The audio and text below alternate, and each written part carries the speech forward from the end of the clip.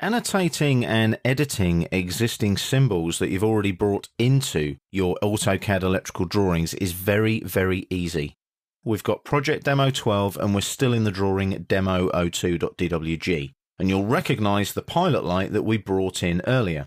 Now, it's very obvious to see it's a pilot light because it's got the pilot light symbol. It's got LT102, LT meaning light.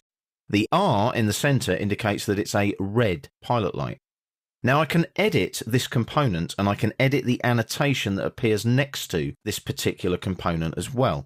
All I do is I select the component like so, and I then right click, and I get this wonderful shortcut menu available only in AutoCAD Electrical, you'll notice. It also appears in another Autodesk product though, Autodesk Inventor, which is where it came from. Now this is a really neat tool because I can go to any of these and just swing my mouse around and pick what I want to do. So I want to edit component. Now you'll recognize this dialog box from where we originally inserted the component. Now I can change the component tag, so I'm going to change that there. Instead of 102, I want that to start at 500, and I might give it a description, so it might be something like P-light, and then we'll put as line 2, red. So I've changed the component tag, which is all to do with the database and the actual component listed in the database. These descriptions here are text fields, text attributes that apply to that particular component. Because I've got LT500 in the AutoCAD Electrical Project database, those two lines of text or description fields relate to that particular component.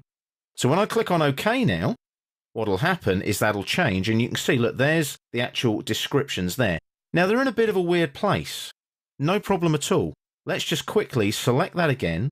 Right click and go down to attributes, and I can move attributes that apply to that component symbol. Click on move attribute, I select P-light and red. You'll see the little box go round them. I then press enter to confirm and it asks for a base point. So it's just like the move command. So I now pick a base point on, say, P-light there, drag those over to here, just click again, nice and neatly placed, hit escape to cancel. There is my editing and annotating a component that you've already added to an AutoCAD electrical drawing.